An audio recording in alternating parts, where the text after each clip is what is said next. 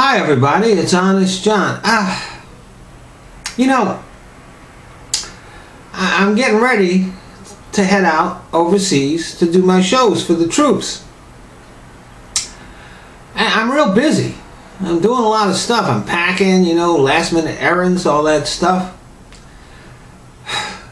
So I got a call from Homeland Security. Exilguy tried to have me put on the terrorist watch list. So I told them why I was going over there, and I emailed them the contract, so I'm in the clear. But I also sent them links to Exilguy's videos about world domination. And now they're looking at him. So nice try, Exilguy.